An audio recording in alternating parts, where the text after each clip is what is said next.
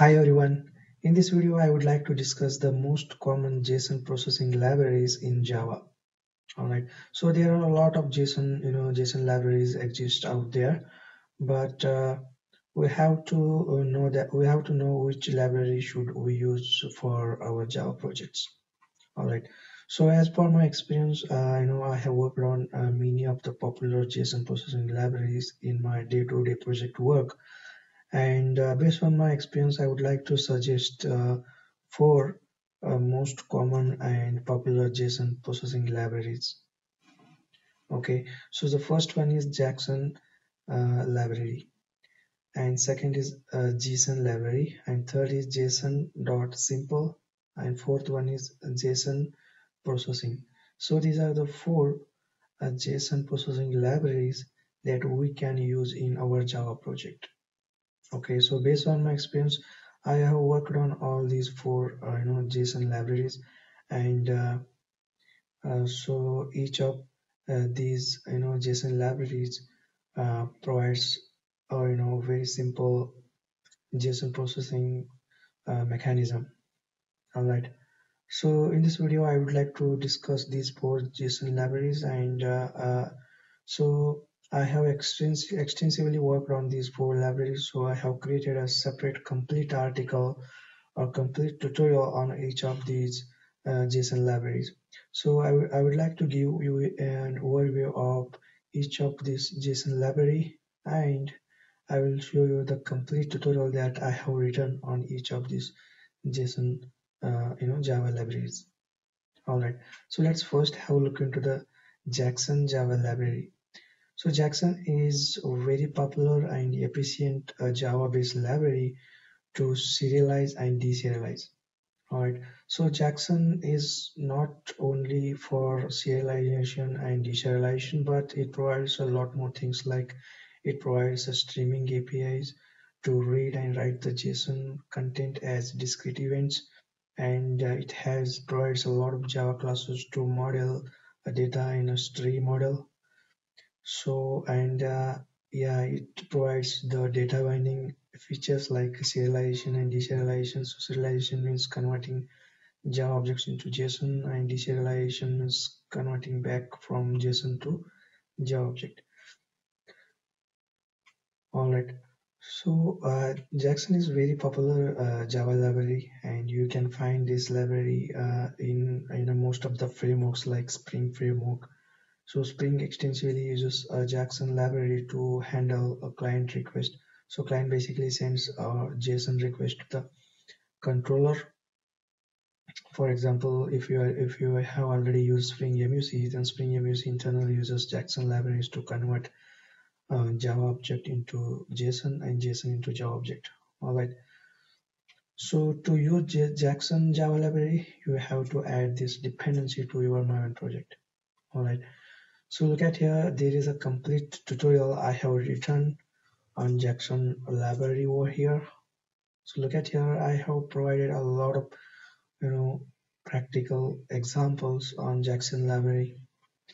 So you can just go through these examples, and you can use these examples directly in your project, because most of the example I have been using in my project work, and all the examples are working. All right, so now let's have a look into the JSON. So JSON is developed by Google, and Google initially this JSON library is developed for its internal use, but later it has open source. All right, now the various companies and open source projects are using this JSON library extensively.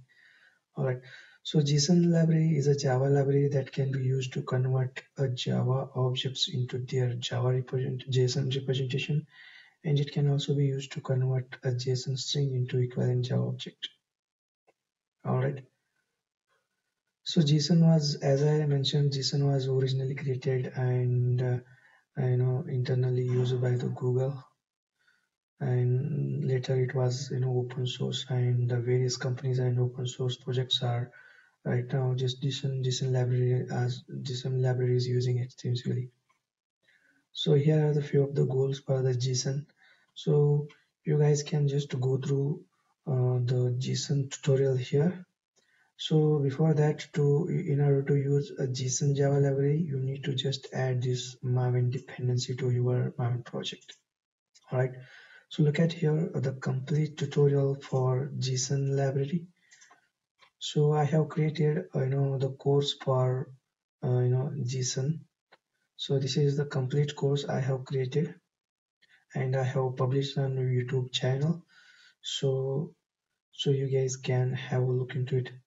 So this is a complete JSON course from scratch to I have developed from the scratch, and you will learn a lot of things about JSON library. For example, how to serialize, deserialize primitive types, how to convert Java object into JSON and JSON to Java object, and how to serialize, deserialize collections, how to serialize, deserialize generic types, enums, inner classes, multi-dimensional array, and how to create your own custom serializer and deserializer, and how to exclude fields from the JSON using @expose annotation, and how to handle null object in JSON, and how to convert JSON to map.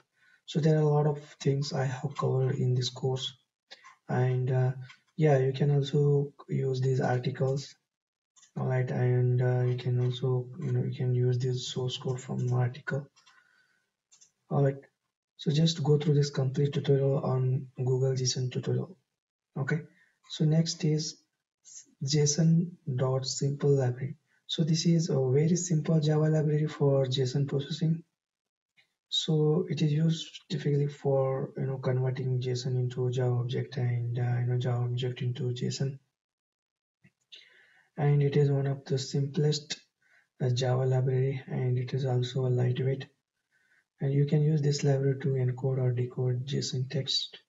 And it's an open source lightweight library which is flexible and easy to use by reusing map and list interfaces from the JDK. So a good thing about this library is that it has no external dependency. Alright, so to use a JSON.simple Java library, just you need to add this Maven dependency to your pom.xml. Alright, so again I have created a complete tutorial on this simple JSON.simple Java library. So check out this complete tutorial on JSON.simple Java library. So here you can find how to read and write JSON in Java. Alright, it's pretty simple tutorial. You can just check it out. And again, next is JSON processing. So JSON-P stands for JSON Java JSON processing. So so basically the JS are 353 addresses the standard Java API for JSON processing, and this JSON-P is shipped as a part of Java EE7. Okay, and Java API for JSON processing provides a portable APIs to parse, generate, transform, and query JSON using object model and streaming APIs. Alright, so there are two ways to work with the JSON in JSON-P. One is streaming API and another is object model API. Alright, so I have given an explanation here what is the streaming API and object model API, and there are a lot of classes and the interfaces that are required to work with JSON processing. Alright, again I have created a complete tutorial on JSON processing in Java library. Here just you can check it out. Alright, now let me summarize what we have discussed so far. So we have discussed the most common and popular JSON processing library that we can use in our day-to-day project work, especially in Java. Alright, and so now you guys are wondering like there are 4 JSON libraries and which one should I use?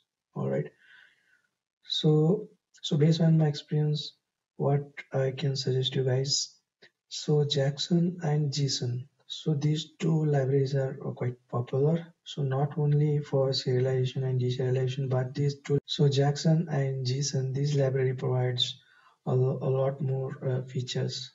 So for example, whenever you want to whenever you want to have a JSON, complex JSON, and we want to work with the complex JSON streaming APIs, etc., then you guys can just choose a Jackson or JSON. All right.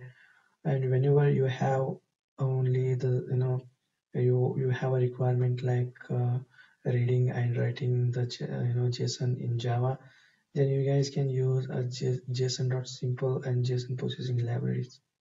And these two libraries are quite lightweight, and Jackson and JSONs are these are used for a lot of used for not only serialization and deserialization, but they are used for processing complex JSONs and tree models. So JSON can be converted into tree model, and then you can process the tree model. Okay, just I guys, what I can suggest you guys just to go through the complete tutorial on each of these JSON libraries, and then you will get the idea when to use these JSON libraries and which one I should use this JSON Java library. All right. So I hope you got the idea about the most important and the most common JSON libraries for Java. All right. So thanks for watching. If you have any queries or any questions about this topic, then leave a comment in a comment section. I will be happy to answer your question. Thanks for watching. I will see you in the next video.